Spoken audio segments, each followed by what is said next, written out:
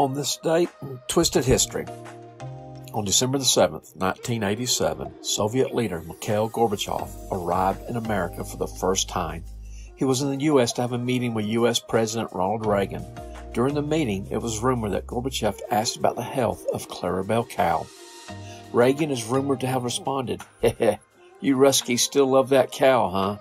Just don't get into a he said, she said like I did back in 1952. It might be wise if you talk to Cosby about how he keeps them quiet."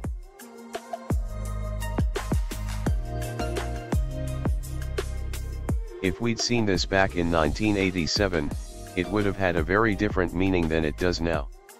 Hit like, subscribe, and share, if you wish it was just about pudding.